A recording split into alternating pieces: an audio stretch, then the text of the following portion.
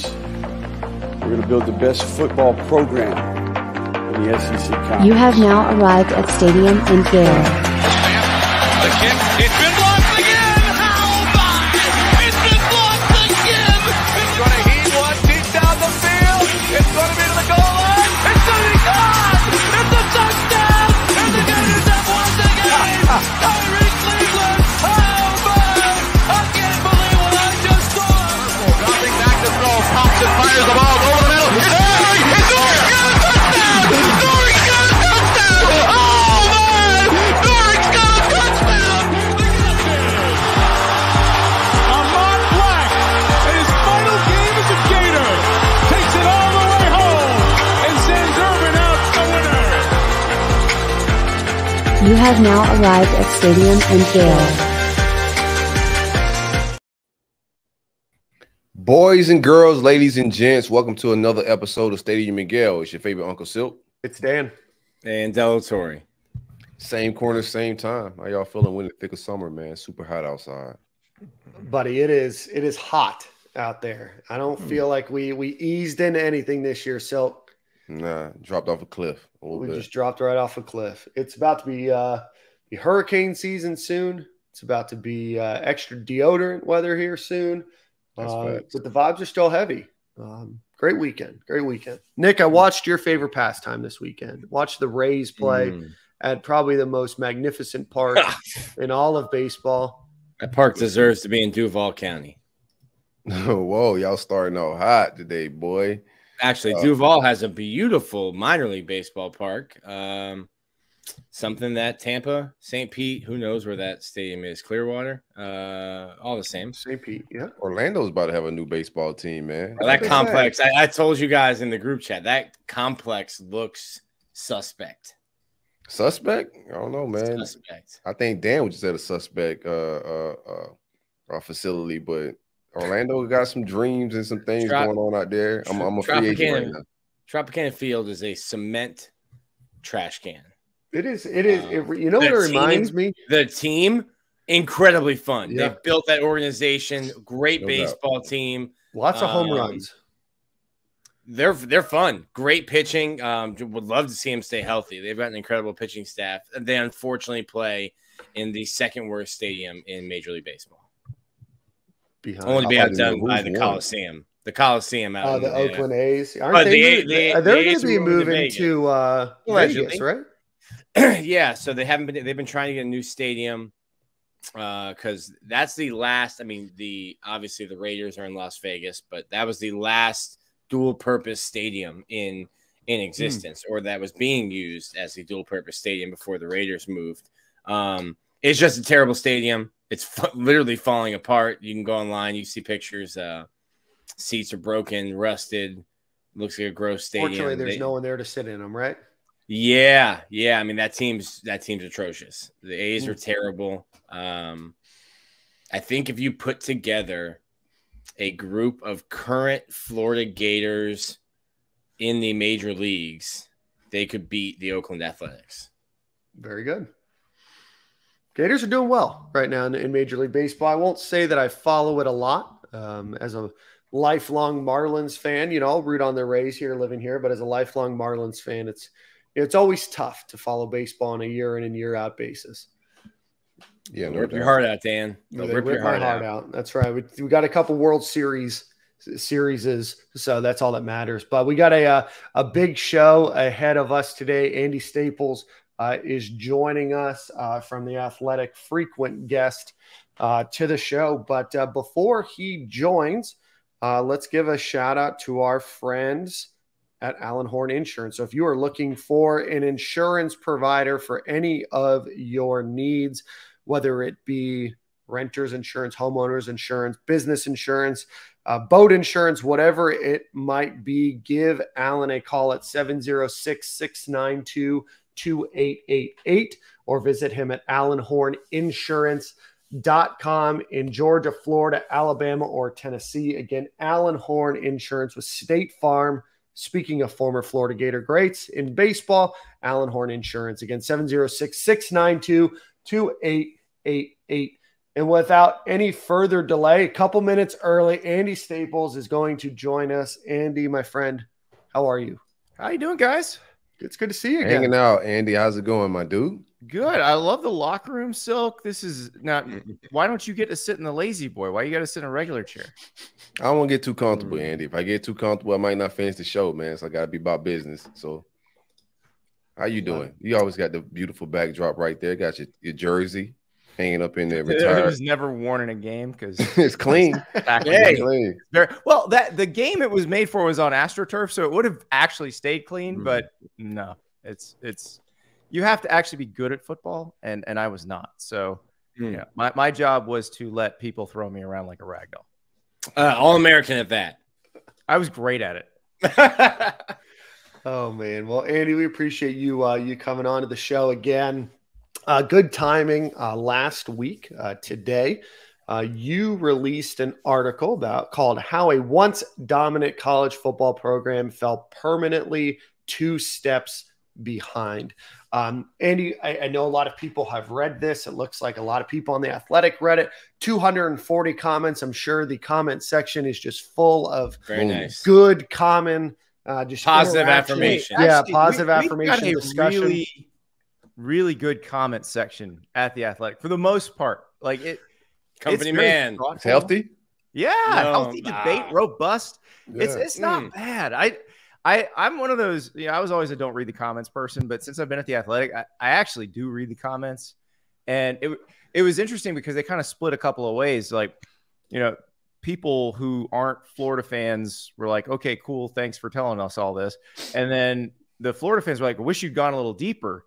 And the thing was, I mean, it was hard to kind of balance the two because you could write a book on how they got where they are now from when Urban left.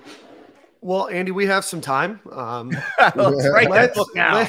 So I think, a lot of what the internet was saying about this article is that if you are a diehard fan, none of this stuff is surprising, right? You've heard all of this stuff. Yes. But if we were to dive into kind of a few of the biggest issues at hand, was it Florida's approach that was lacking? Was it the lack of desire to really go into debt for a long time? They really wanted to raise all of that money early on. What would you say are probably the 2 or 3 most important pieces that you feel, in your research, conversations, everything else, of why Florida did fall behind?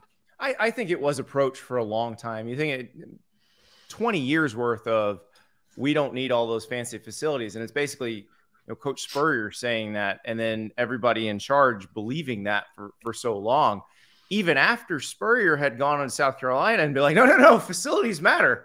That's a big deal.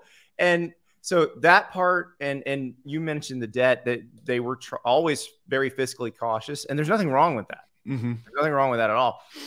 But it also kind of underscored that Florida is not like, say, Texas or Texas A&M, where if you need some money, you just go say, we're raising money, come donate to us. Like, you got to work at Florida to get folks to write big checks. The same people tend to get hit up over and over again, and that doesn't – I mean, Gary Condren is a great guy. He's awesome. And I would feel so bad having to just go to him again and again and again every time something happened, or Gale Limran's a little bit older, but he was that guy for a little while. And I think more other schools have a few more of those folks that they can kind of spread things around with. I was talking to somebody from Texas A&M the other day, and they said generally there's about 20 people who can stroke the kind of check that makes something happen. And I don't think Florida's at that number, and I don't think there's a lot of schools at that number, but it's hard when you don't have as robust of a donor base. And so that's one thing Scott Strickland was hired for, was he was a very good fundraiser at Mississippi State, and Mississippi State doesn't have the donor base that Florida does, but he, worked and got a football building built there and had stadium improvements done and all that. So the idea was he'd come in and be able to raise more money at Florida, and he's had to, remember, to build the Heavener Center, well, they were going to build it differently. And then Strickland, right kind of at the last moment, said, can we postpone this a little bit move the baseball stadium and then build it the way we really want to build it.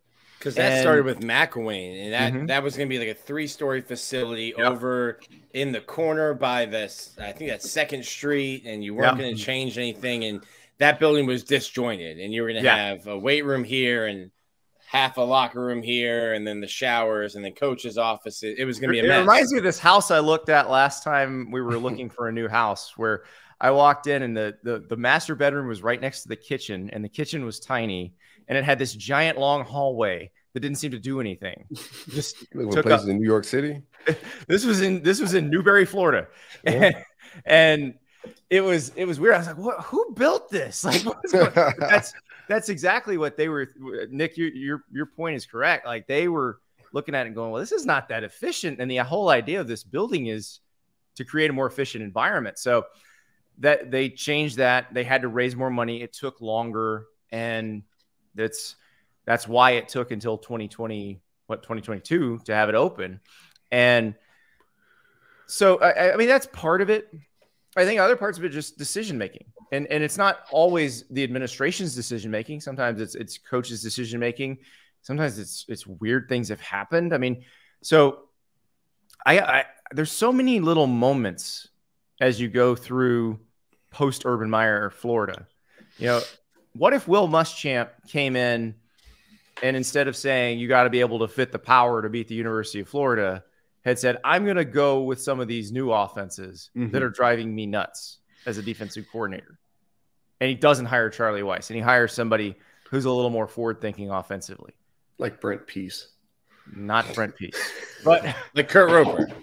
Not Kurt Roper. Well, maybe Kurt Roper from day one would have been okay. Yeah. But somebody, you know, in that vein, but he wasn't going to do that. But if he'd done that, he might still be the coach at Florida. You know, if Jim McElwain, when Will Grier gets suspended, if Jim McElwain says, we want you still here, because that whole situation, it seemed to me it was fairly mutual that both parties agreed that Will would do better off somewhere else. What if the coaching staff had said, no, we want you to stay here. We want you to be the quarterback here. And when you come back after game 6 next year, we're good. Yeah, I really think, you know, Florida has had obviously a lot of things in their control that they were behind on, right? Facilities, some of these recruiting staffs and extra. Yeah, the staffing thing's another money allocation thing that we haven't talked about. But Will Muschamp got told no on that. Jim McElwain got told no on that. Napier's the first one that's gotten like a full yes. Yeah, and you start to look at it, right? You have the Will Grier situation. You have the credit card scandal. You have a lot of things that are just like these once-in-a-generation type of incidences happen. You wonder why all this gray hair, Dan, huh? Right, yeah. Nick had black hair. When I remember. Covering the I had jet black hair when I was a young, fresh-eyed journalist starting on this beat. You know, but you think about, you know, after Urban Meyer leaves, Will Muschamp is the coach in waiting at Texas, probably the hottest assistant coach in college football. You know, Jim McElwain, maybe not the right fit culturally, but doing really well at Colorado State, comes from under Nick Saban. Before that, is recruiting pretty well before he gets fired. Could have had probably an amazing recruiting class. We'll never know what that could have been. Jamar Chase signed. Say what? Jamar Chase. Yeah. Like before Jim McElwain imploded, they were going to get Matt Corral, Jamar Chase, and probably Kyle Pitts. They had Kyle Pitts in the boat. So yeah, they were going to have Matt Corral and the Chase. The LSU people say they would have gotten Chase all along. But maybe so, but you know, there was a lot of other names names are escaping me right now. And then Dan Mullen, a guy that brought Mississippi State to #1, comes back to Florida. It doesn't work out. It's all of these kind of weird situations where you're like, oh, that should have worked. Well, if that didn't work, then this should have. Well, if that doesn't, then bringing Dan Mullen home, that should work. And now we find ourselves in a situation where Florida has 2 6-win seasons in a row. I think they'll be probably pretty lucky to get more than 6 or 7 this year. You know, how much of it is what Florida could have done versus how much of just what happened in Florida? You just have to be able to deal with adversity and overcome. Well, the Mullen thing is so weird because that's when I have a hard time pinning it on the administration, other than maybe saying, "Hey, look, there's a higher standard you have to recruit to." Mm-hmm. But the coach being good and successful, and then changing his mind about what he wanted all of this to be, and deciding, "I want to be an NFL coach," I don't know that you can control that. Mm-hmm. So that's the strangest thing is it's another kind of weird Florida thing. Like, yeah, COVID happens, Dan Mullen mentally becomes a different person, and all of a sudden you're in a weird spot. Now, the thing is, how would the Dan Mullen tenure have worked out had he not suddenly decided he wanted to be an NFL coach? I don't know that it changes the end result, because ultimately they were still going to have this massive talent gap with Georgia, right, or with LSU once Brian Kelly got there. And I think they were still going to have the same problems. But, you know, it's yet another thing that it's so hard to explain, because it feels like other programs don't have this sort of weirdness happening to them over and over and over again. I want to ask you back to like the donors and, you know, the boosters. What's normally the culture of the programs that do have a lot of boosters and donators when it pertains to football control? A lot of people that donate money may want some say-so, yeah, depending on what they're given. So what's normally the culture around college football and boosters and donating and all that? It depends on the place. So like Texas has been one over the years where people feel like, I give this much money, I therefore deserve a say in things. And it's caused problems. And it's even, they're trying to deal with their NIL situation, because they don't want anybody going rogue in the NIL space, because they want to make sure they have a unified philosophy. But that's stuff they've worried about. But then you've got Ohio State, where Gene Smith very much in control as the AD. They have tons of big donors, but they almost counterbalance each other, where, you know, Gene's like, I'm in charge. Keep giving us money. Trust us that it'll work. And they keep delivering a product that works. And that's what you want. And now Florida, for the most part, has always had a situation where the AD's been in charge. The donors have not had outsized influence on it. And then the thing is, like, I imagine y'all have met Gary Condren, who's Florida's biggest donor at the moment.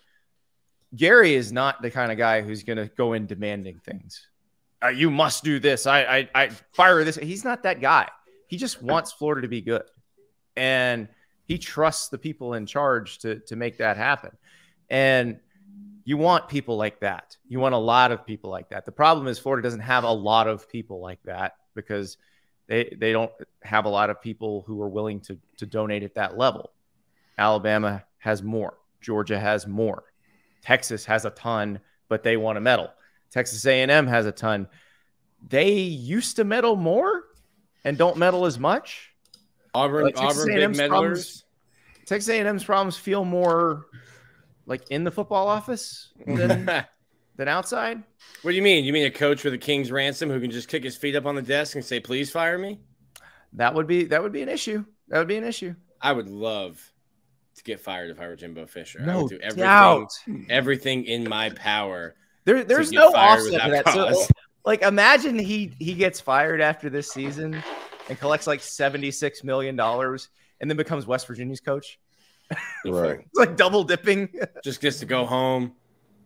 He can literally buy half the Appalachian Mountains.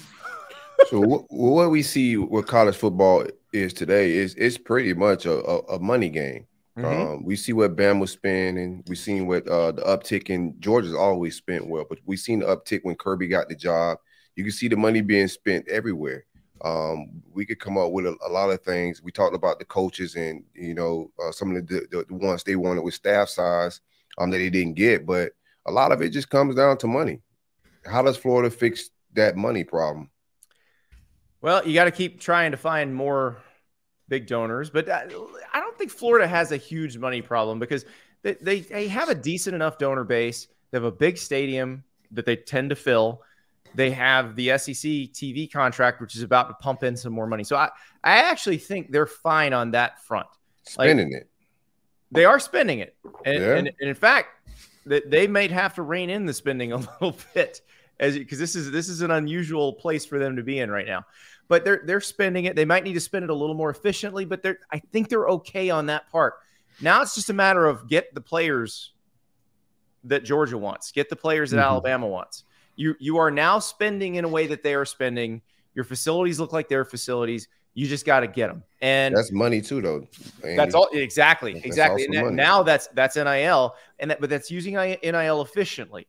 So we don't have a big sample size, but I think we've seen enough in 2 years to know that the way NIL works best is if you give the most money to the best players, the ones who have already proven that they are the best players. Like, I think there's a thought out there that you can sort of tilt the scales in recruiting and get some guys you wouldn't normally get by offering a bigger bag than somebody else. But I think there's a problem on the back end of that, where your players who have already proven themselves, they go, why are you giving that to that guy who hadn't done anything yet? And so there's your issue right there. And you look at the schools that are doing it, like Alabama and Georgia and Ohio State have a prohibitive advantage here already, because they don't necessarily have to offer as much up front, because they can go, look at all the first rounders we make. Because that is still the most powerful recruiting tool there is. We just made a bunch of first rounders. You could be the next one. And that there's more money in that than there is in NIL. And so they don't have to be as aggressive up front as these other schools do. The problem is, how do you get in that club? And so that's where Florida is at right now. You got to beat some of those schools for players. And I think if you look at who Florida's actually coming down to now, like as finalists, it looks a lot different than 2 or 3 years ago. For sure. You know, you look at those graphics that On3 or 24/7 puts up, and it's, we're crystal balling this guy to Florida, and his second, the other percentage choice is Georgia or is Clemson or is somebody like that. That's not what we saw 2 or 3 years ago. Like, that's how you get back in this. Yeah, Dan Mullen came in and won with Jim McElwain's players, and year 4 came, and you saw what his X's and O's looked like with his Jimmies and Joes. I think Florida is just in a place right now, and is down in a place right now, and we didn't realize how down Florida was, how down the roster was when compared, because Florida could be the 10th, have the top 10 recruiting class in the country and be 5th or 6th in the SEC, 4th in their own division, 3rd in their own division. So you're not competing with just the nation. You're competing against the SEC, which is going to have Alabama, Georgia, Texas A&M, Tennessee to a degree in that top 10. You're competing against those guys, and if you're chasing Georgia. And if you do the top 100 count, it can get ugly. I think I did it in the story for the Dan Mullen era, and it was like Florida had 15 top 100 signees, and Alabama had like 40, and Georgia had like 38. Which year did Alabama have 15? Exactly. Yeah, exactly. So, I mean, that's what you're dealing with. And I do think it's more difficult now than it was, say, when Urban Meyer got to Florida and then put that 2006 class together, because the best players tend to cluster more. It's like the NBA super team thing. And that was starting in the late aughts, and then really picked up steam last decade, where we're all going to go to these schools, and it's going to be Ohio State, Georgia, Clemson, or Alabama. And that's it. Or maybe LSU. And I'll be curious if NIL does change the dynamics of that a little bit, because I think you did see some guys who would have clustered, who maybe did say, I'll go here. But again, like I said, the other side of that argument of you just hand out the biggest bag to the recruits, the guy who will take the biggest bag is probably going to be more of a problem than the guy who's willing to take a smaller bag but go to the place where he wants to be developed into a first rounder. That guy who wants to be developed into a first rounder is thinking ahead, is probably less likely to just bail on you, sees the big picture a little better than the give me the big bag now guy. Yeah, and you know that they can be bought, right? So there Right. can always potentially be another bag out there that's a little bit bigger. Just to highlight what you said earlier, Dan Mullen signed 15 players in the top 100 from 2018 to 2021. Nick Saban got 42 and Kirby Smart got 40. So, I mean, just it's going to be very, very tough to win consistently. You just need a longer recruiting season, I think. It's just too short. I did Dave Waters' podcast, and I meant to ask him about that, and I forgot. Like, I meant to ask him about asking that question because he could not have thrown Dan Mullen a bigger softball. It's unbelievable. The 2020, Dan Mullen was really affable with us. Would stay after. We talk about his son's golf and talk about all kinds of stuff after media. 2020, Dan, they're like, the Zoom interviews did him no favors. Yeah.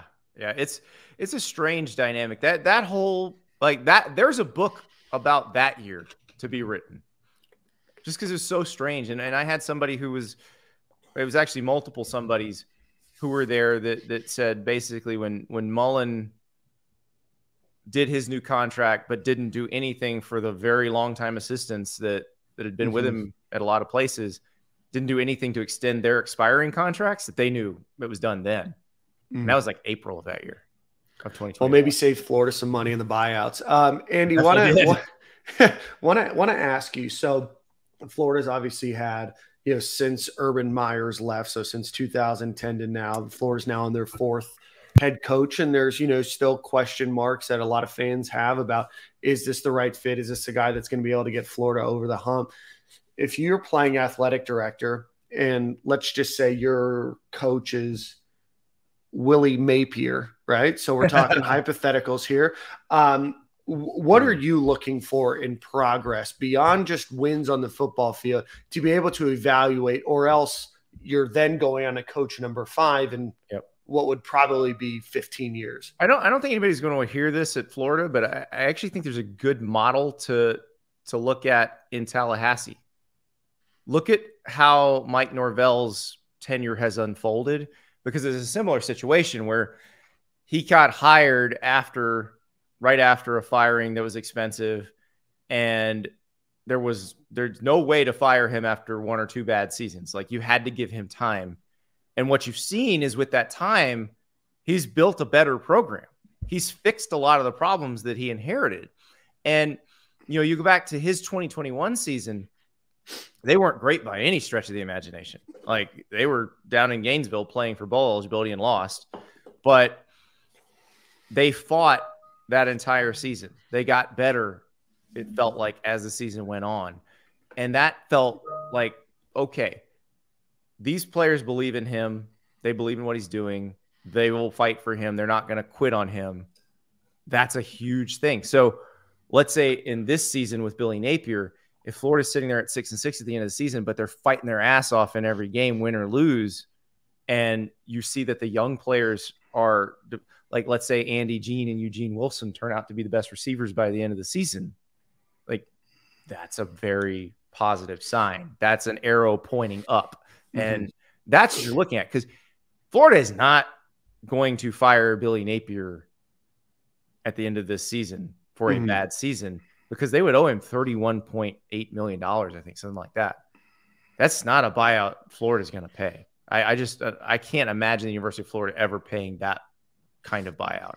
So outside of some Hugh Freeze-esque scandal, you'd have to have a scandal. Well, then you can fire somebody for free. But that's a different, that's a different story entirely. But I don't foresee that happening either. I think it's going to be a season that will be challenging for Florida fans, that they're not going to enjoy because they're not where they want Florida to be. It's a nice way to put it. But the way to evaluate it is, as the season goes on, you get into the back half, even if the results aren't necessarily breaking your way, what is the product on the field look like? Is it getting better? Are the young players the good ones? Are they fighting? Are they not quitting? That's the part that matters in this situation, because that should give you hope that with another good recruiting class or two, and to me there's a scale, like the scales of justice. Okay, if Florida's 5-7, what what do those young players look like? Right. What does the recruiting class look like? Mhm. Are you getting absolutely boat raced by Georgia? Right. Do you lose at home to Arkansas, Mhm. which would piss fans off? So to Correct. me, there's a balance. What does it look like? I don't think Florida's not going to win the SEC East. They're not going to win the SEC. You need to have realistic expectations. But what swings that and balances things out? A top 3 recruiting class? Do you need a top 5? Where do you I think there's so much of an eye test on the field. I think if you're in the top 5, be happy, because at that point it's really just how do you develop them?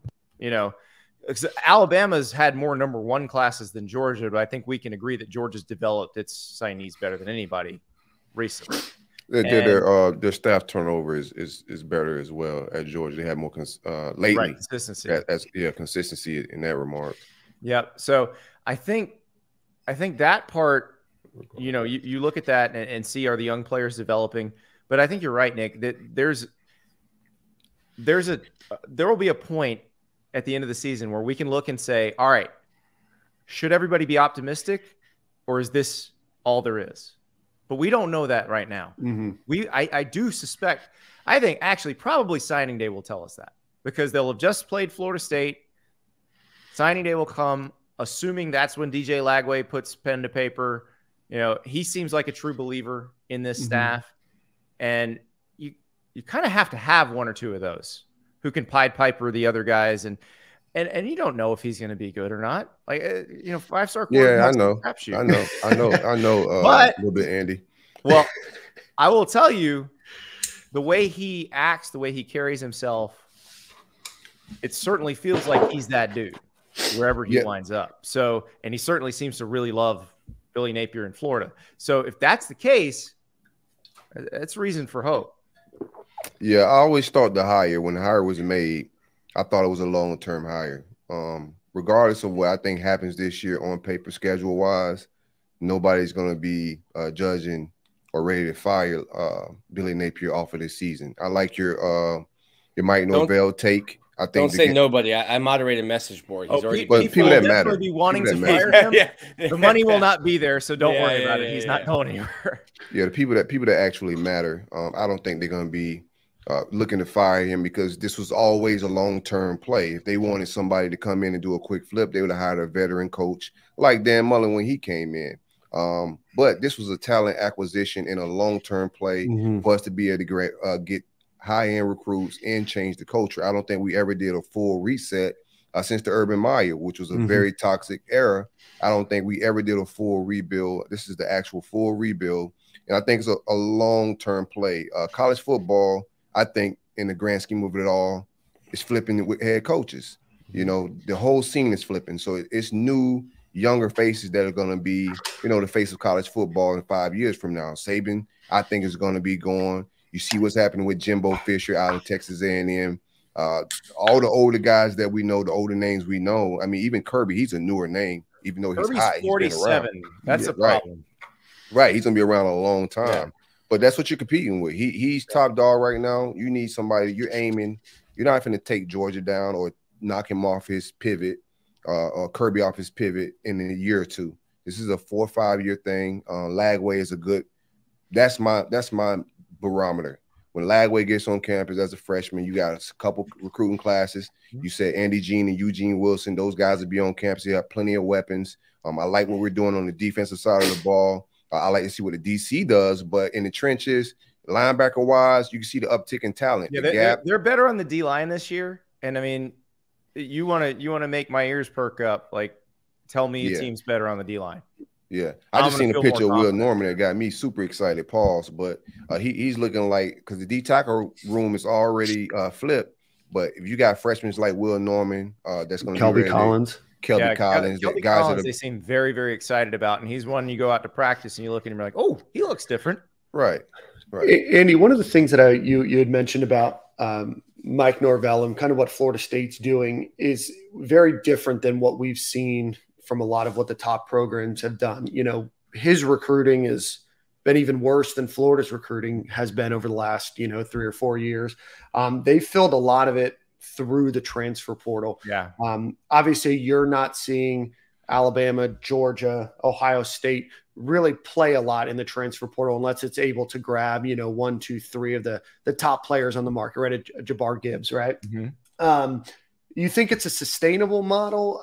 Do you think for Florida, for the sake of Billy Napier, and obviously they've had to use a transfer portal more than those other programs have. But do you think that that's a sustainable model to build for the future? Is it really built around high school recruiting? Because that's the one chink in the armor I see about Mike Norvell is obviously this year's recruiting class is going okay for them, but they've consistently been in the low teens to be able to compete in the SEC. Compete in the ACC, obviously. But that's the difference. That's where it's different.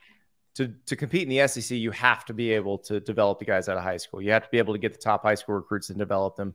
You can get by in the ACC doing it this way. Now, I think what Norvell ultimately wants to do to compete for national titles is use the success in the transfer portal to prove, as a proof of concept of here, we can win here.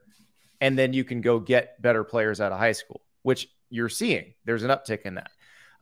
But to compete in the SEC, to compete for SEC titles, you have to draft. You have to win through the draft more than free agency.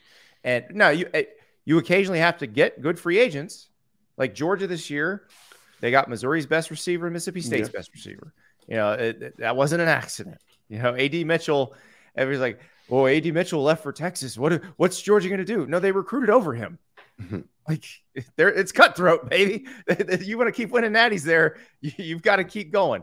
But that's what Florida has to build through the draft, which Billy Napier seems to be trying to do. And I know there's criticism of him not flipping the roster as fast. And I've asked questions about that too, because I wonder why, I watched Lincoln Riley go into USC, hired in the same cycle, and flip that roster very quickly.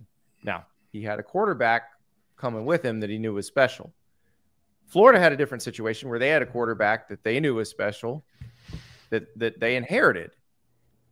That's going to be an interesting one too. Like watching Anthony Richardson develop, that will reflect on Billy Napier one way or the other, whether he succeeds in the NFL or not. Now, I don't think we're going to get an answer to that season 1.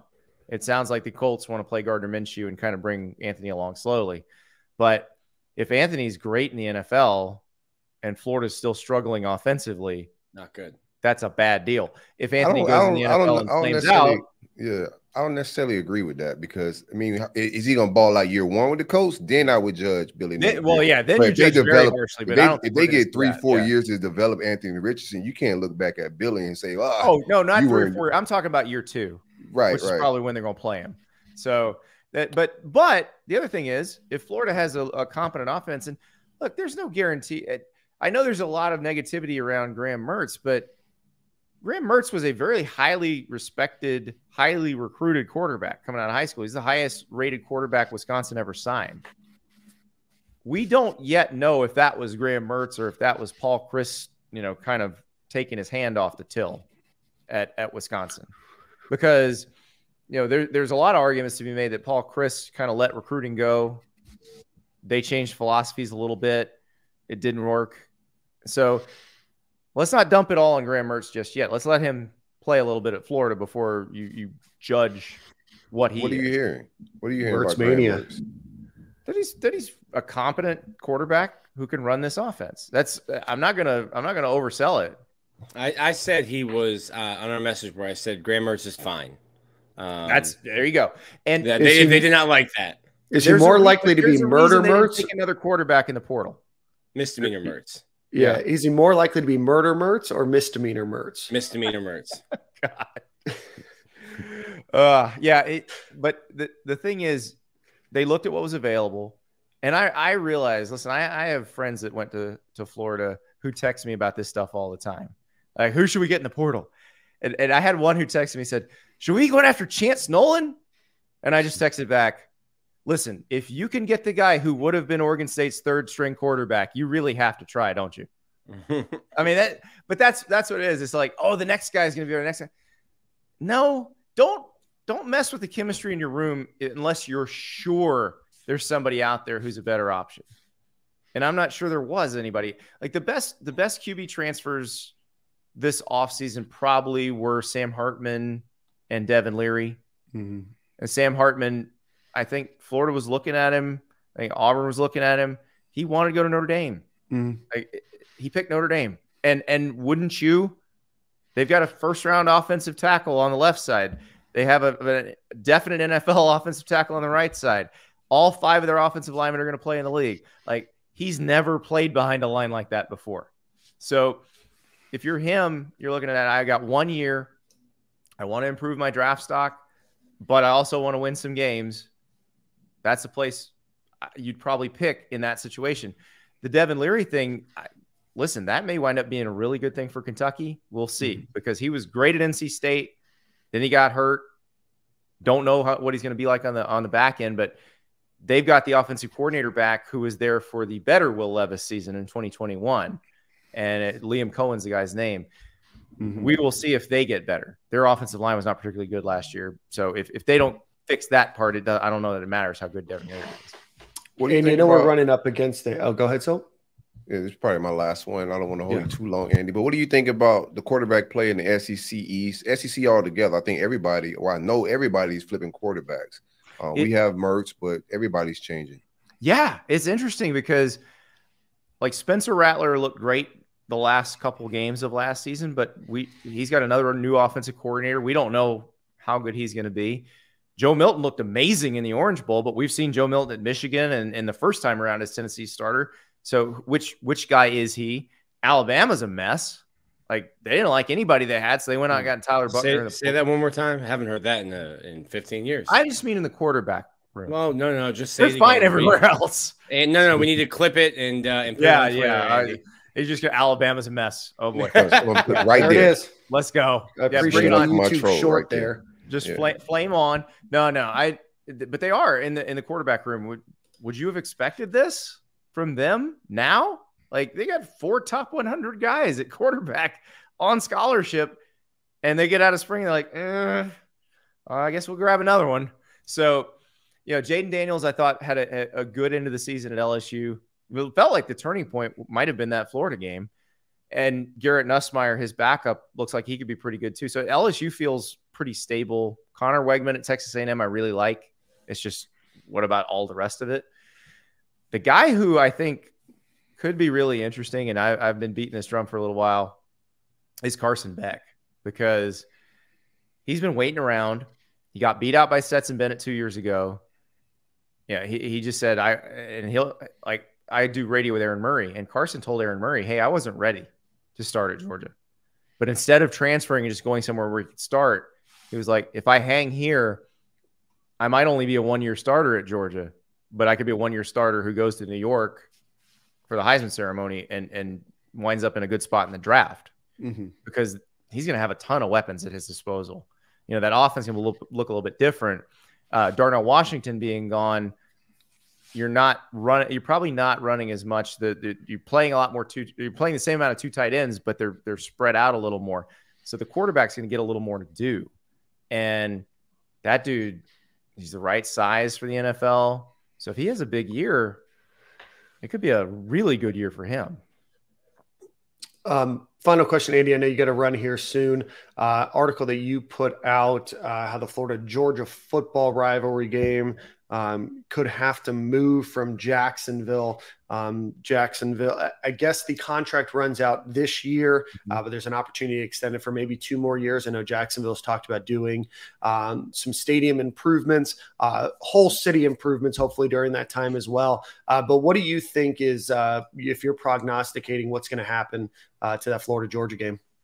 It's interesting because I just assumed if they're tearing down the stadium and rebuilding, because they're doing that to keep the Jags. Let's be clear here. I've had people say, why are they? Is Florida Georgia that important? I'm like, they're doing that to keep the Jaguars, because if their lease runs out in 2030, and if they don't like the stadium, they're going to leave. So that's why they're doing it, and it's going to cost 2 years of the Florida Georgia game. The question is what happens. And my assumption was you just put it on campus, just like they did in the 90s. Talking to some people at both schools, I was not really aware of how much money they make in Jacksonville.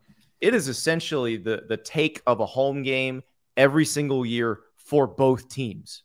So If you go home and home, it means each school is giving up essentially a game per year of revenue, or one of those years they're giving up a game's worth of revenue. So if I $6-7 million bucks. And so I wouldn't be shocked if in those 2 years it's away from Jacksonville, it gets shopped to Atlanta, Orlando, Miami, Tampa. And if it winds up at one or more of those spots, the price for Jacksonville goes up to get it back. I like being able to move it around like that. I don't mind going to Atlanta, Tampa. Tampa's very close. Orlando, that stadium is a little meh.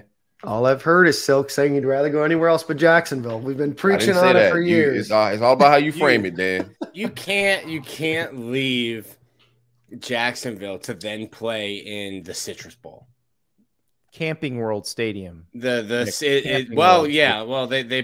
only money they've put into the Citrus Bowl is to change the name and the signage. What if you're leaving to play in a stadium with a pirate ship, or to play in a stadium where you can get a Chick-fil-A sandwich for $2.50? I'm firmly in the camp of play it 2 years in Jacksonville, and then rotating, one in Gainesville, one in Athens. Then you get, if you're at Florida or Georgia for 4 years, you get the full experience. You play in all three places. I don't get playing it in Tampa. Well, you're gonna have to write a check for like $3.5 million to each school. Well, Disney's cutting all of the SEC schools very large checks for the next decade. So I have a hard time feeling bad for the presidents and athletic directors at Florida, Georgia, who are like, oh, no, we're going to lose $3 million. That's cool. You're getting an extra. That's a lot of money. 12. You're getting an extra 12 from your team. In real life, that's a lot of money. You got $3 million laying around. Like, no. That's why I read Nick over here. No, but it's just a drop in the bucket for his paycheck. The TV money that's about to change is it's just funny money that they're playing with now. So the money, the difference of losing that one home game is nowhere near the amount of money you're going to be getting from ESPN compared to what you were getting from CBS. But you could also get that and $3.5 million. Right. Gordon Gekko, greed is good. You know what's better than the SEC ESPN contract? The SEC Not much. ESPN contract, Jimbo's contract, $3.5 million. That's true. That's true. The SEC ESPN contract, $3.5 million and a ham sandwich, also better. And the Chick-fil-A $2.50 joint. Hey, that too. I guess you still got to pay Dan Mullen. Keep that game in Jacksonville. Exactly. What is it? Once a year for 6 years? Yeah. Since they fired him. July 1st. It's Christmas in July every year in the Mullen household. He's living it up. Well, Andy, we know you got to go, my friend. It's a pleasure chatting up with you. Again, we'll have to do it before the season starts, but just remind everybody, if they don't know, where they can follow you and read all of your great articles. So I'm at The Athletic. You can go to theathletic.com, sign up. Also, The Andy Staples Show, wherever you get podcasts, costs you nothing. Also on YouTube, The Andy Staples Show, if you want to look at my ugly face while I'm talking. So that's where you find me. Andy's broadcasting in 4K, it looks like. Great. Crisp. Great webcam there you have. Andy. I just get after a jog. I look like I'm crying because I'm sweating. So. That's what you get for sitting in the hot seat on Stadium and Gale, brother. We'll talk to you soon, my friend. All right. See you guys. See ya. All right, Andy. All right. Andy Staples. Let's talk a little bit about all of that. But before we do that, let's give a quick shout out to our friends over at the Gatorverse. Go visit them at gatorverse.io. We talked a little bit about it last week, about their TBT roster that they're putting together. Their roster includes right now Kayvon Allen, Flanders Fleming, Corey Brewer, Igor Kulachev, Keith Stone.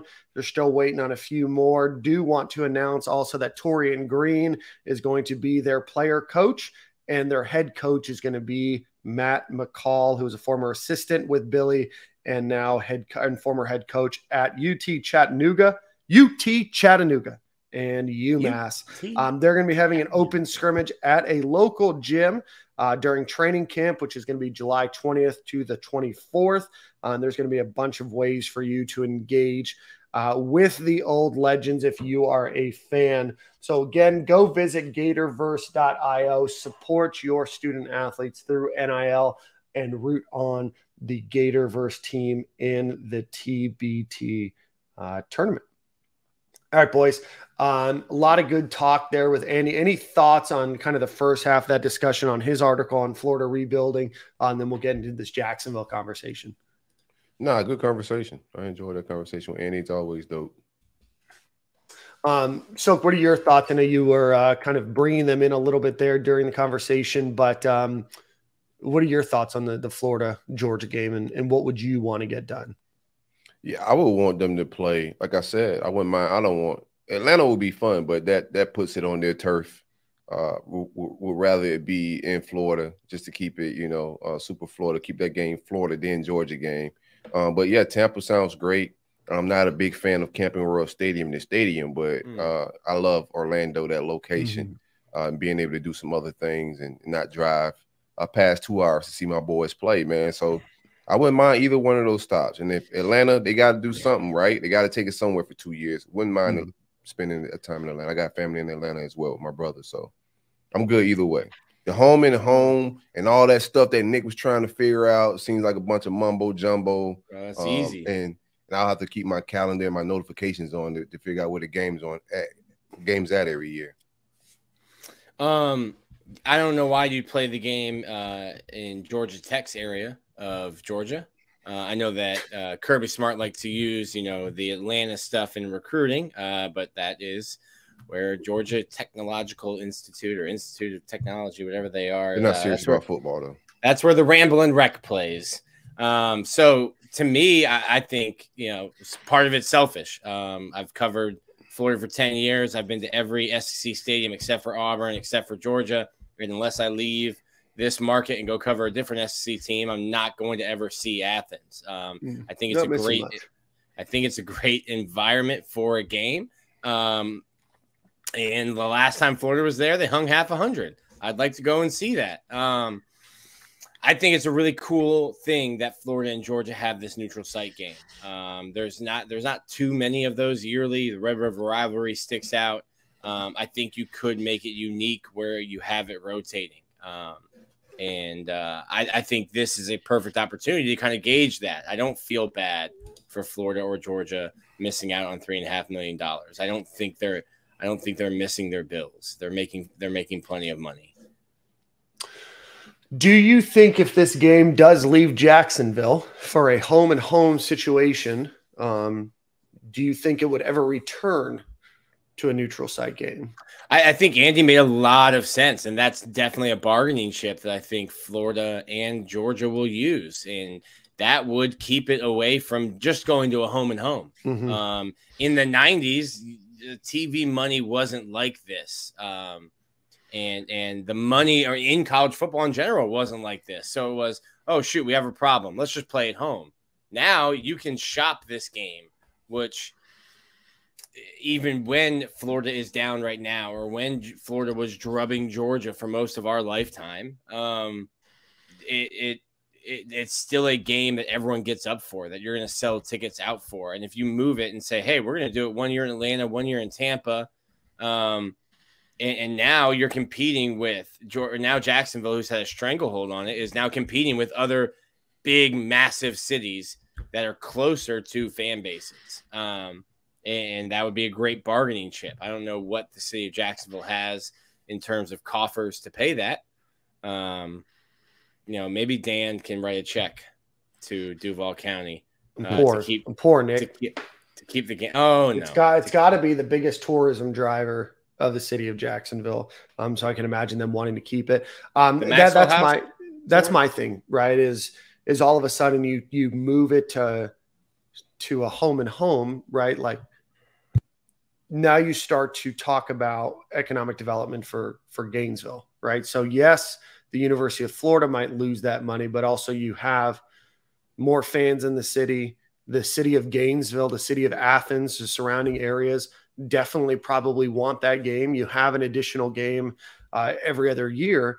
And now all of a sudden you start to worry about, not worry, but now all of a sudden, now you're in discussion with hotels that now want that revenue, restaurants that want that revenue, right? So I think if it moves away and moves into a home and home situation, I think it's going to be a really tough game to move back into a neutral site game unless you do a situation where you play a game in Tampa or Orlando, wherever, and a game maybe in Atlanta, right? You can't go to like Valdosta and play at Valdosta High School for 2 years. There's no really other in-between spot that they could do a neutral site game. But that's my fear, is that unless you sign a contract after that, the second you go to a home and home, it stays that way. And who knows with what the SEC might do with scheduling. Again, we haven't decided what permanent rivalries are going to be, but maybe that also changes, the Florida-Georgia game in the future being a permanent rival or not. So I don't know, a lot to consider beyond just Jacksonville, but I would hate to see it happen to Jacksonville. You know what I hate to see? I would hate to see Spike shoulder pass in White Buffalo. Seeing people bark and Spike shoulder pass around Midtown is going to be egregious activity, man. But we'll see. There's a lot.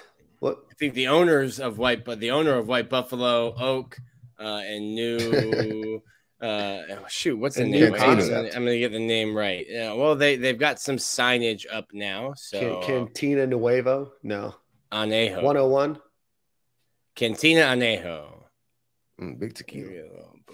Big tequila. There it is. It's coming soon. We got dress code though. No Spike shoulder pads. No, it's just a safety hazard, Yeah. All right. Let's get into baseball, Nick. Gators claim. I'm with DK, man. Wait till we get back competitive. Wait till our roster and we back to our shenanigans. Then we can do the home and home. Right now, we won't need Spike shoulder pass in my city right now, bro.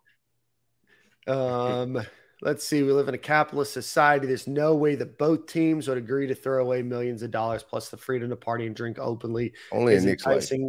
To fans who spend millions. Again, you have to consider that wherever else they would do some sort of home and home or some sort of neutral site, there would probably be some economic development there.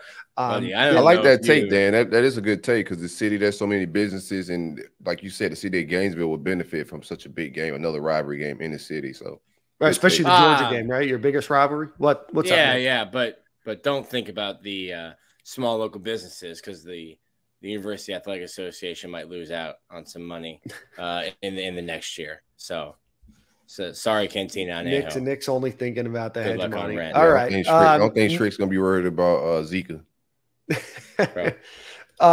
Nick, Gators claim a co-SEC championship with in baseball. They do claim the #1 overall seed in the SEC tournament.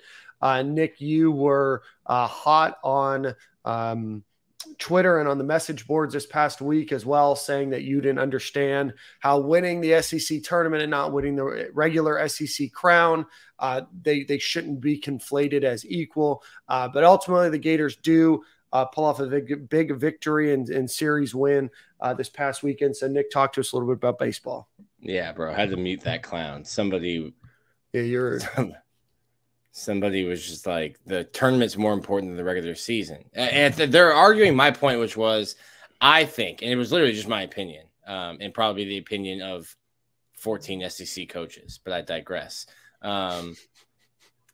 It's more of a testament to the team that you are and the team that wins the 10 weekends going into and hosting other SEC competition versus who gets hot for 1 week in Hoover, when in baseball, which is different than basketball, you're working pitchers' arms and you're managing pitchers' arms. So if Florida gets to Saturday, Sunday, the semifinal and the final, they're not going to throw Brandon Sproat or Hurston Waldrop or Jack Caglione. They're going to throw whoever's left.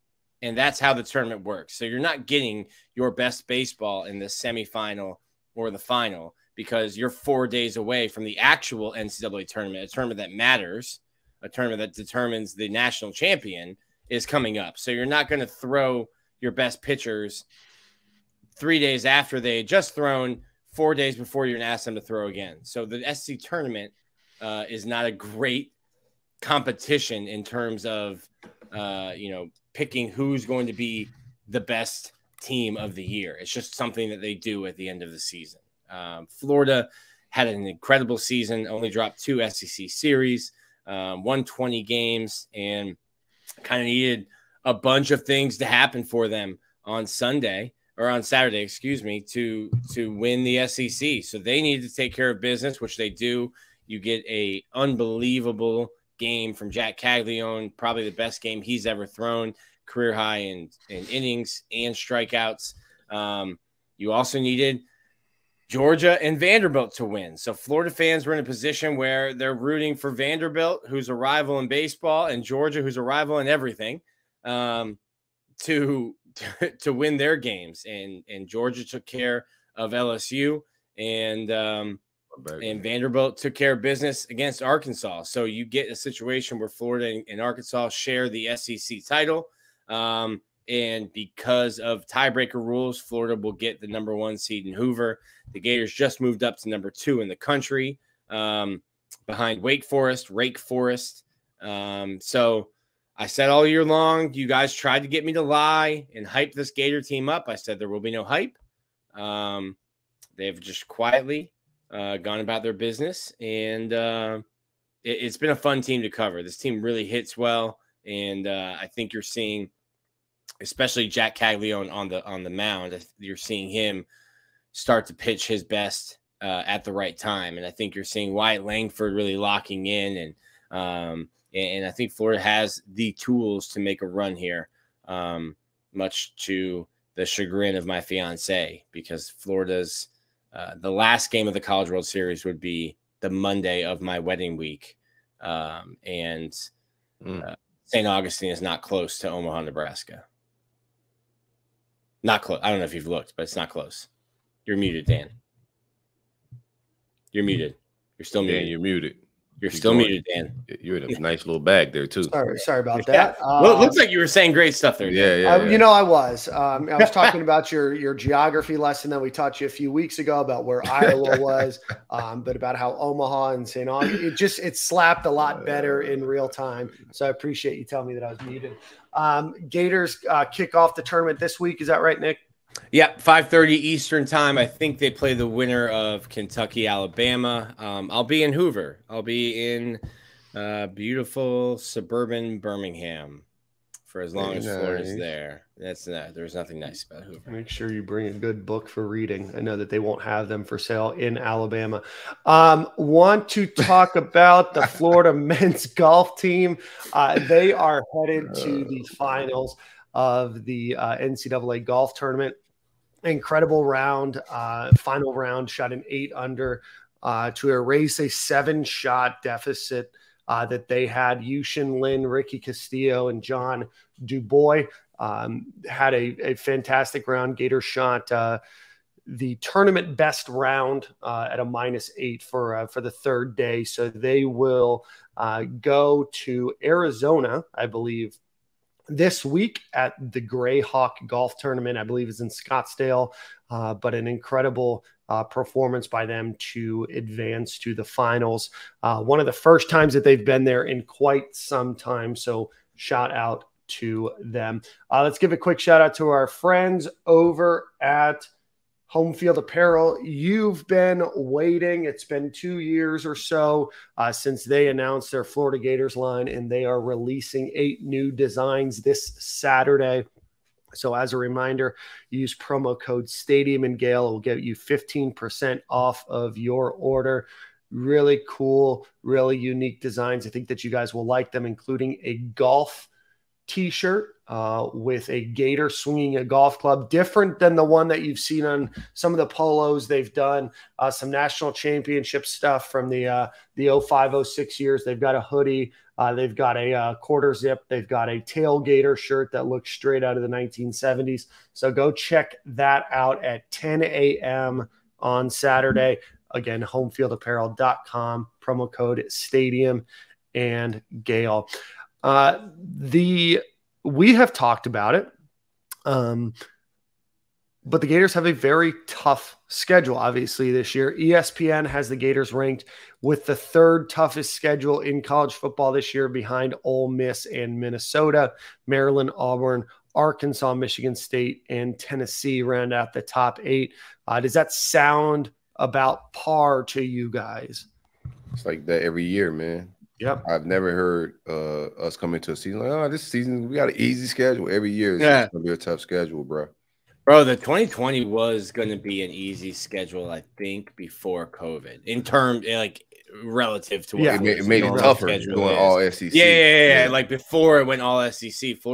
You look at that Florida schedule in 2020, and I shudder to think Damo might still be here if not for COVID. But no, you still had to roll that mid out to the field, so I don't think so. No, but that 2020 schedule is going to be, in terms of having to play the SEC East, was going to be cake. And then you look at what Florida had on offense. You were playing with roughly the cast of the Avengers on offense.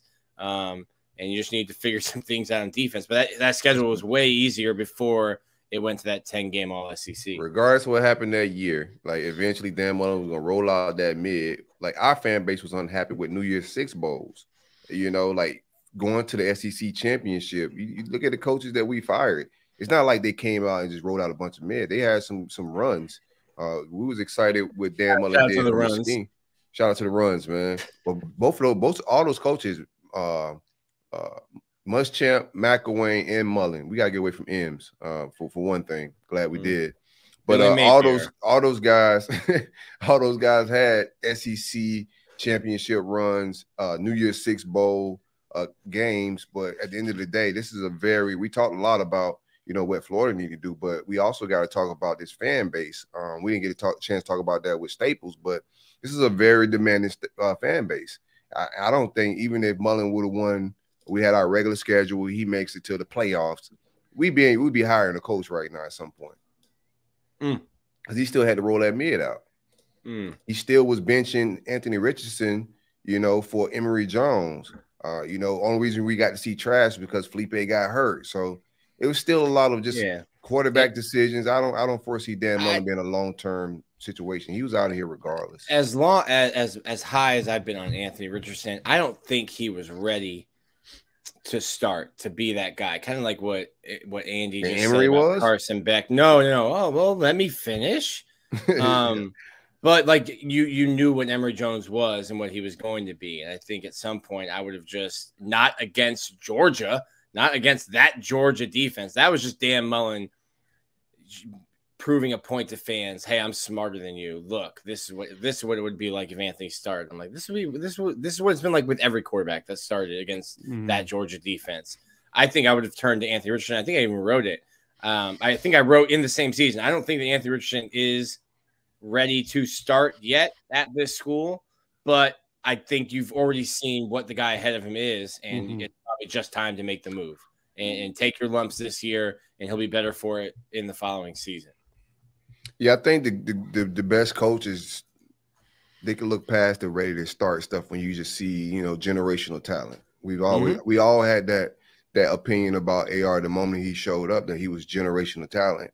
And regardless of, like his rawness, you knew. And I told the fans is we're gonna get to see this kid 1 year, and he's gonna go off to the league and do great things, and we all gonna look back and say what could have been. And Dan Mullen just couldn't see past his shoes, and it was more politics than Anthony Richardson not being ready. It was more politics. He made promises to Emory Jones about certain things, and he was gonna see it through. Couldn't see past those pleats, right, Dan? Could not see past those pleats. No. And I mean, the bagginess of those khakis probably really did hinder his shoes, even being able to see his shoes, Use code Dan Mullen for Hong Kong Andy. I don't want to talk about Dan no more. What we got next? What are we talking about? That's what we were talking about. Let's see. An article came out from Zach Albaverde of On3. Had an article posted between Jeff Demps and Chris Rainey, who won their legendary street race. It looks like both sides are taking their respective side. Jeff Demps said with a smile, with all due respect, had to say it twice to make sure all the due respect was put out. You can't even mention me and Rainey in the same speed. So there's a lot of talk in this conversation or in this article about racing Noel Devine, all of that. But let's break it down a little bit. Who do you guys think would have won? Bro, Demps. Yeah, Demps is like world class speed. I think Rainey said in a 40 because he would beat Demps, and I don't know if I believe that even. Well, Demps is just world class fast, man. Yeah, I was there for we interviewed Jeff at his Hall of Fame induction, and then we ran up on Chris Rainey. He was at Pro Day. Demps and Rainey have very different stories. Zach and I talked to a bunch of people. Zach ended up talking to Urban about it. And Chevy told me on Twitter, tweeted at me today, said that the race you need to be talking about is Chris versus Percy, and they raced in the swamp, and we didn't get that story. But Chris says they raced one time and he beat Jeff. Jeff says they raced 3 times. He beat him the first 2. And Ahmad refused to be interviewed for the story. Ahmad wasn't there, doesn't know anything about it. Yeah, I'm trying to see where there's some good little tidbits here. Well researched story from Zach. Very, very interesting and intriguing. Things to come. Go sign up for On3, who does not sponsor this program, but is the proud sponsor my mortgage. Yeah, proud sponsor of Nick's mortgage. But ultimately, a really, really cool story to share. I think Jeff Demps won, and I think that if they race 10 times, I think Jeff Demps wins the 10 times. And so maybe that was one of the 3. They was talking about fastest Gators in that thread, fastest Gator of all time. I've seen a lot of names, Bo Carroll, John Capel. A lot of names came back up, but y'all did not put Deontay Thompson in there, and that's disrespectful. Well, Capel and Demps have what, 10:01 official 100 times. That's crazy. So what's DT's? Oh, it's up there. I don't know. I'll go check. He ran track at UF, right? I gotta check Deontay Thompson. Well, like Chris Rainey did too, but Chris only did it 1 year. Jeff Demps is still the only athlete at the University of Florida to have a national championship in multiple sports. Fun fact. There's a great picture, and it was always one of my favorites. This was back when I was working with the team. I'm going to read you guys the posted 40 times from, this looks to be probably 2008. Chris Rainey, 4.24. Lewis Murphy, 4.25. Percy Harvin, 4.28. Deontay Thompson, 4.28. Wandy Pierre-Louis, 4.31. Joe Hayden, 4.33. Williams, what was his name? Starts with a J. Jarvis Williams? No, this would have been during that time. It'll come to me in a second. 4.35. Keyston Moore, 4.37. Dorian Monroe, 4.37. And then Anderson and Brandon James at 4.40. Lewis Murphy's the sneaky one on that, right? Yeah, he ran crazy fast at the combine as well. I was actually shocked a little bit, but a lot of his teammates said that he was extremely fast. That's what I mean, though. Like you look at him and you watch him play, and you're like, Yeah, I got to compare these numbers to combine times. There's a couple talks about it there in YouTube. By the way, if you're watching on YouTube, please hit that like button, that subscribe button. I would say for me, some of the names that stood out on this list that is obviously hand timed and definitely favors some faster times. Joe Hayden, I know he was a speedster, but a 4.33. And then Keyston Moore, a bigger running back, not a Jeff Demps or Chris Rainey in size, but running a 4.37 was a little bit surprising to me as well. But again, these are all not official 40-yard dashes from the NFL Combine. For sure. Yeah, quick thumb. The quick thumb, yeah. Get the morale up in the locker room. Yeah. Man. You boys are getting fast, man. Keep working. They knew how to stroke their egos, right? That's it. That's the day after one of those like tough match days. It's like, listen, they're not feeling great. Choked each other out yesterday. Let's get some nice stopwatch times. Gentlemen, any final thoughts before we get to the end of the show? Recruiting is on a bit of a not hiatus necessarily, but it's definitely slowed down until that big June 2nd weekend. I know that's the weekend. PJ DJ's coming into town along with Jeremiah Smith and a number of others. Gentlemen, any thoughts on anything else going on in Gator country right now? No, that's it, man. I would like to talk a little bit of recruiting. What do you guys think? We're not gonna deep dive on it, but shout out to my guy Walt on the timeline. He mentioned just the wide receiver recruiting. And if Kerry Coble were here, that room would probably be filled. I thought it was an interesting point, but I think the board got reset. I don't think I know the board got reset. I've seen a lot of different offers that went out in 2023. Getting DJ Lagway just changed a lot of relationships and, you know, the type of receivers we could bring in. While I do like Kerry Colbert and the recruiter he was, I don't think Billy G in a bad position at all. I like the Jeray Hawkins kid out of IMG. I like TJ Moore. And we're still trying to get guys like JoJo Trader and Jeremiah Smith. So I think it's top tier talent, and I think it's going to fill out with. And you got to keep in mind, Billy Napier is the end all be all wide receiver guy when it pertains to our roster and recruiting. So I think it's going to be top tier stuff in that room once again. But right now we have one guy committed. What do you guys take on the wide receiver? Yeah, I don't think you're going to get Jeremiah Smith to flip, but I think JoJo Trader is a great consolation prize right there, you know, at the same school. I've from what I've heard, I think you're getting more of that recruiting coordinator, Urban Meyer, Billy G, than the guy who was recruiting with Dan Mullen. And I think that just comes from the top down of the expectations and the demands of what you need to be doing on the recruiting trail. Yeah, no, 100%, Nick. I'm just looking through the list of offers right now and where Florida is trending at the wide receiver position. I know TJ Moore from Tampa Catholic is a guy that Florida is very high on, and he's high on Florida as well. He's ranked as the number 148th overall player, number 26 wide receiver in the country.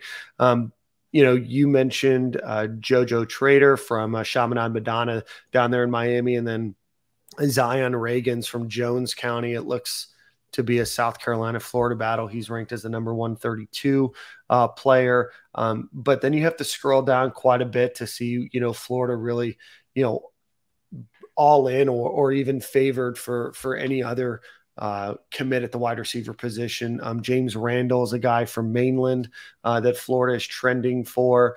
Zacarl Lewis, from Carrollwood Day, might be a plan B or plan C guy.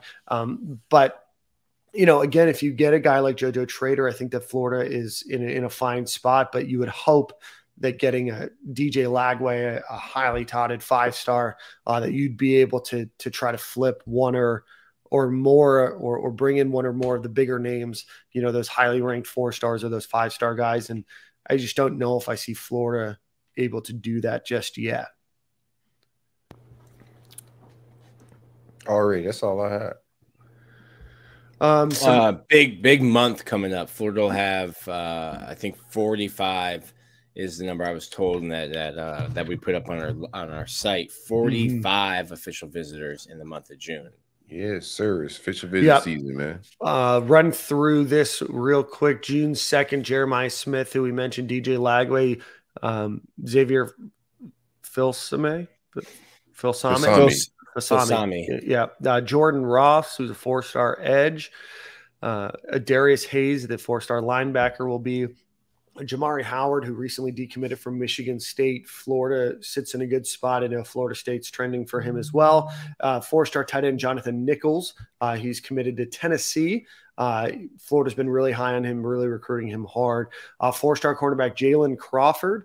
4-star defensive lineman Jalen Evans, who is committed to Texas A&M, but I know that there's a lot of smoke about Florida really, you know, trying to put the pressure on him to flip, baby. He's from Longview, Texas, and I believe Gator great Tate Casey is from Longview, Texas as well. I could be wrong. Chris Jones, the 4-star linebacker who Florida sits in a really good position for right now from Mountain View, Georgia, home of Jermaine Cunningham, I believe. 4-star offensive tackle Ethan Callaway, 4-star wide receiver commit Isaiah Williams, 4-star defensive lineman Deontay Robinson from Jones High School in Orlando, 3-star safety commit Josiah Davis, and 3-star DN Kendall Jackson from Buchholz there in Gainesville. He's rising up. I know a lot of the recruiting rankings right now, and if he has a good year, will probably end up being a 4-star as well. Without confusing you, there's a lot of names for June 9th and June 16th as well, but we'll go over those as we get a little bit closer. There is a commit piece of news out there. 4-star running back Anthony Rogers, who's a class of 2025. He is going to be announcing his commitment on June 2nd from Alabama, Auburn, Florida, Georgia, and Oregon. So he's the number 8 running back in that class and the number 96 overall recruit for the class of 2025. 5'8", 185 pounds. So big weekends on June 2nd, June 16th, June 9th has some names in there, but those are the 3 weekends to be looking out for. I know Harrison Sanchez brought it up in the group chat or in the chat here. Chauncey Bowens is going to be visiting Georgia in the next couple of weeks as well. You guys worried about a flip there? No, we Gucci, man. You know, so said it. Gucci, man. I'm the Palm Beach ambassador, man. I got this locked down, man. Bowens is going to be all right. We good. Gucci bags. Perfect. Nick, you have Song of the Week, so think about that as we do our final ad read for our friends over at Alumni Hall. Go visit them on Archer Road or visit them at alumnihall.com. Get all of your latest and greatest of Florida Gators apparel, outerwear, shoes, cups, beach bags, towels, all of that fun stuff, golf balls, all of that. Go visit Alumni Hall. Nick, did you go to that event last Monday? I did not. Something came up. No, but right. I will be at a Billy Napier event tonight. He's talking to the, I believe, Fighting Gator Club tonight. So I'll go and see him. Was down there in Miami last weekend. Yeah, last one. Perfect. Last one, best one. The St. Pete Gator Club is bringing in Todd Golden. I'm not sure if that's been an official announcement yet, but they're going to bring him in on June 20th. If you are in the greater St. Petersburg, Florida area, go check out Todd Golden. It's on a Tuesday night. But Nick, you have the Song of the Week. Take us out. Don't know that this is the a lyrically great song, but it's big summer vibes. Big summer vibes. It's called Same Friends. Shanty. No pirate shanty. I'll have one for you always, though. It's called Same Friends by Charlie on a Friday and Lil TJ. Shout out Lil TJ. Just a little summer bop. Make you feel good. A little summer bop. All right, boys. Well, we will see you guys at the same corner, same time next week. Already. I'm going to Denver on Wednesday. I completely forgot. So I'll come back well rested. You're almost a Denver resident at this point, man. I know I got to claim taxes there if I spend more time there. We'll see Can't afford those next taxes. Week. It's Memorial Day next Monday. Might have to change plan. We'll figure it out. Dan, real quick, you have to do it every year, and I think I get as angry as you. The difference between Memorial Day and Veterans Day. Memorial Day is. Come on, Nick. Are you kidding me? No. It's we have to go through this every year. That passed in war or in conflict.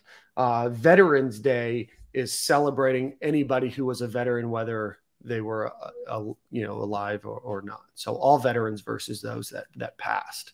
Yeah. So don't text your uncle. Yeah. If your uncle served in a war and is still alive, don't need to text him Happy Memorial Day. But just a nice little lesson for you, Nick.